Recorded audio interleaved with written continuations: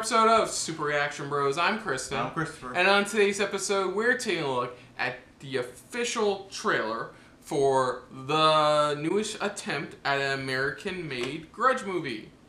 Yeah. Just called The Grudge. It has a pretty nice cast attached to it, like Betty Gilpin and William Sadler. Yeah. Yeah, that's some cast. It's some cast! No. There's 2 people you named. Sorry. I thought I could get it off the top of my head. And John Cho, pretty much.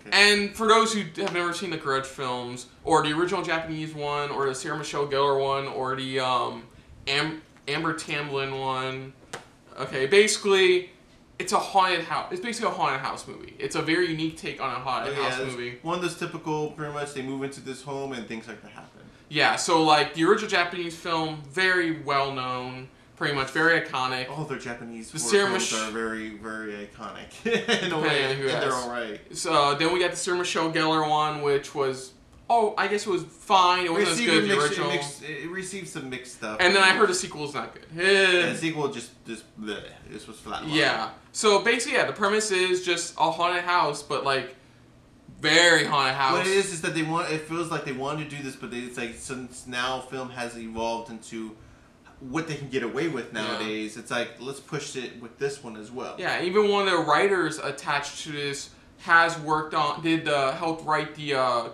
reboot of Pet Sematary.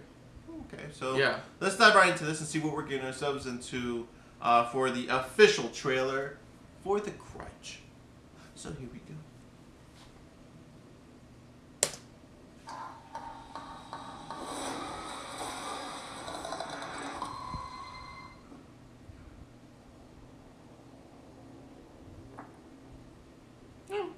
Makes sense. Hello, it's Peter Spencer. I'm here about selling the house. Is anyone home?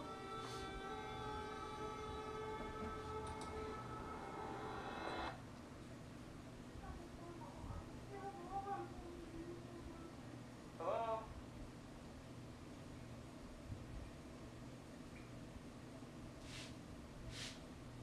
I'm sure you just need some Drano. I know, right? Let's get some Drano.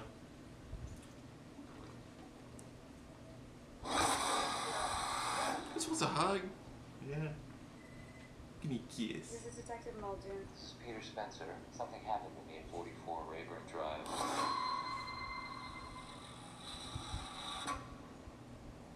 Someone was murdered at that house.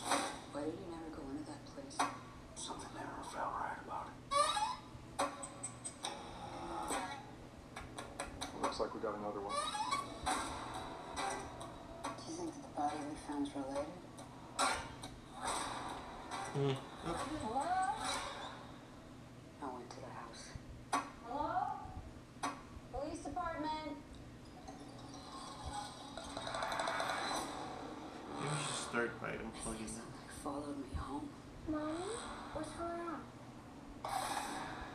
What's wrong? We need to leave right now. Oh, hell no. What? What's up? I have your kid now. Stay in the light. Damn, they are literally pushing it with this one.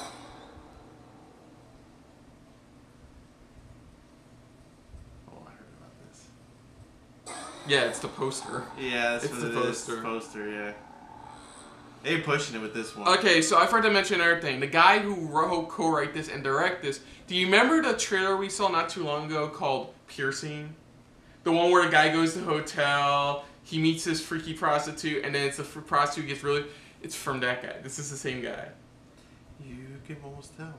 Yeah. So, yeah, one of the big notable differences here is, unlike the Sarah Michelle Gellar version, which had her going to Japan, this one is... Here in the States. In the States, pretty much. That's the biggest notable difference, pretty much. It's in the States. Instead of keeping it to where it's like, okay, if you do an American, why don't you just do it in America? You know, instead of trying to do a copy and paste type of thing. You know? Yeah. And, yeah, it does look... I don't know, it doesn't look bad. It doesn't. It looks like they are trying to push it a little further. Unlike the original Sarah Michelle Gellar attempt, it feels like they're actually... I feel like there is more effort into this.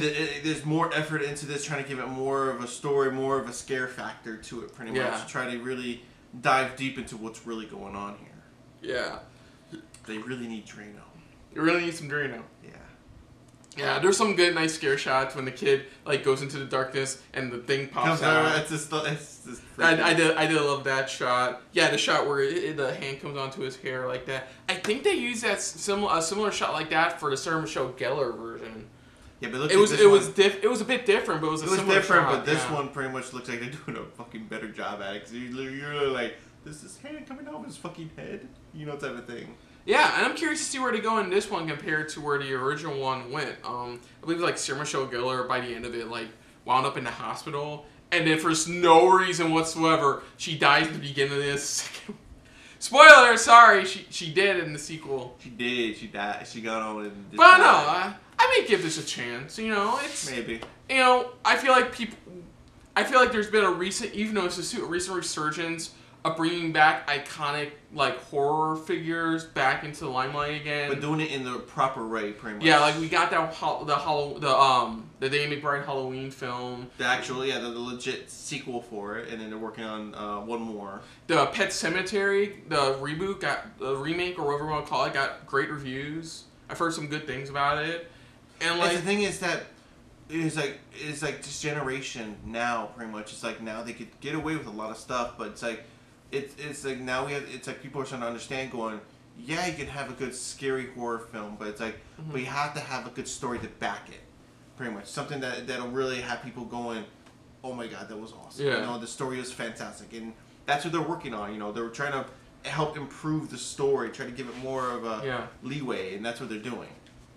Yeah, but yeah, I think for the most part there has been a good, not only that, but like a good quality horror like run going right now. Yeah. You know, still a lot of misses, but definitely a lot more hits than we usually got. We normally get, pretty much. It's like now, that's why I said they're doing a great job at it nowadays with giving us a good solid story, but also good jump moments. Yeah, I'm curious to see where they go overall. So yeah, but you know.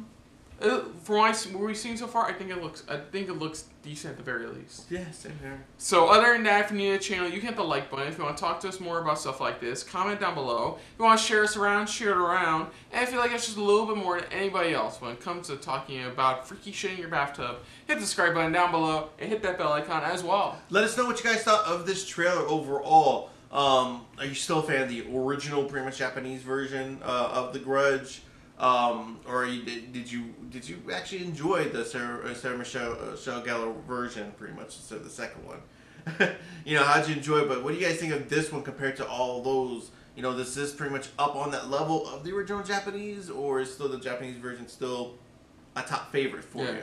Let us know in the comments below. Put down what you thought of our reaction overall, but most importantly, thank you for watching. So until next time, I'm Kristen. I'm Christopher. And this has been a very grudge-filled episode of SRB. See you later. Hey guys, thanks for watching. If you want to check out our previous reactions, as well as our other shows, click the playlist down below. And if you want to check us out in the social universe, you can check us out on Twitter, as well as Stardust, @SuperReactBros.